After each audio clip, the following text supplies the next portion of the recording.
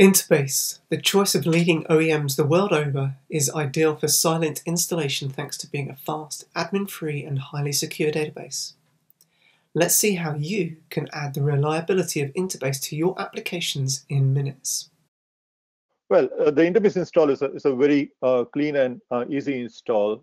So on our documentation side, we have links to go get the information about installation. And you can customize your installation using the property values that are mentioned in the documentation right there. What we'll look at today is just a sample of how to get that done. So in this directory, I have just collected the InterBase installer. This is our InterBase Windows installer, 64-bit server edition. And then we have two other files.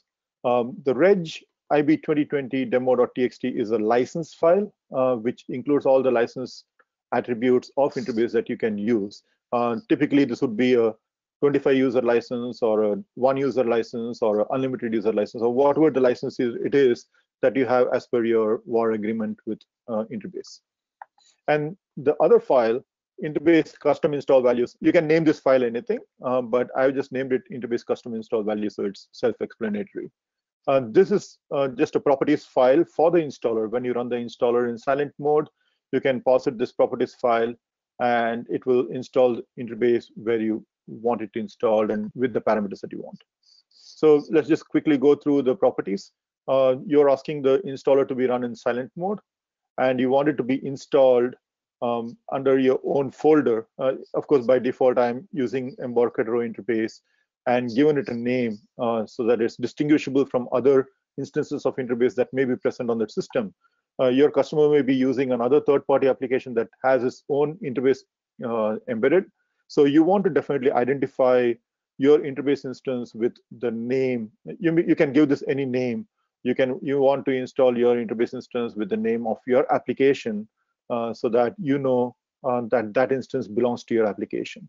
For the purpose of this demo, I just call the instance IB2020 demo. And that's how I would identify that as an instance name as well.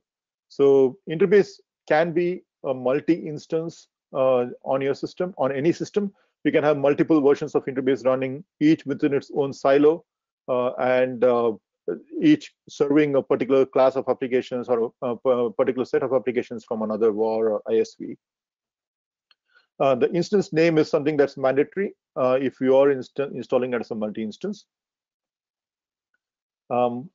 Slip file name is the license file that I alluded to that you got from Embarcadero. You will need to specify the absolute path name where the license resides. So the installer picks this license and installs it into the right InterBase folder once it's done with the install. Typically, a server edition customer would choose an install set of server and client. So this is a server and client install set. If you just wanted to install the InterBase client on some of the desktops where you have your application, if there are multiple users connecting to a single server in the backend in your intranet, for example, or within the department, they have one server instance of InterBase installed, but they want to have multiple clients installed on each one of those desktops that users are using application on. What you would do is you would install the server install set on the backend system, and then you would change this to client for all the desktops where you're installing InterBase. So the client part of it will only install the client libraries that are required on those desktops, and your application will be able to connect to the remote server that's running in the backend. But for the purpose of this demo, we are going to install the full InterBase product. Server TCP port is the TCP port socket ID that it would be listening to. You can put any number out here. Just make sure that that number is unique to your use. You don't want to be colliding with some other application that is using that TCP port. InterBase by default installs with TCP port 3050. So if I am a WAR, I would definitely try and avoid using that TCP port because you can have a developer or somebody else who's installed the default instance with 3050. So you want to identify a TCP port that is unique to your application. Multi-instance is something that we already spoke. Yes, this instance needs to be a uniquely identifiable multi-instance. You are installing the English language version of InterBase. we do provide a Japanese edition kit as well. So for customers in Japan, they may choose to say language is Japanese. So thereby the right documentation set is installed and such. We do want this install to be available system-wide, not just to a single user. And this is the important one parameter that you would set: reg equals false. Reg equals false, meaning you do not want this install to kick off the registration process. You already have provided a license file that's embedded with your install, so you do not want any you do not want any extra registration to happen for that license.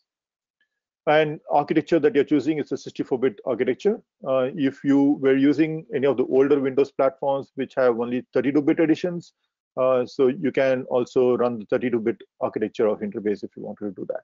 But for this demo, we are using the 64-bit architecture.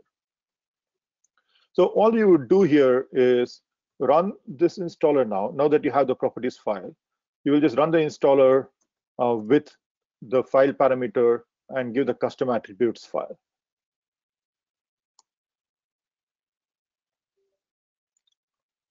Agree that you want to run that. So Windows operating system will just install the properties. What this does is the installer will go through and do all of the steps, because you've already given it details about where it needs to install it and what license file it needs to install within that and how it needs to identify itself. So the installer goes through all the setup behind the scenes.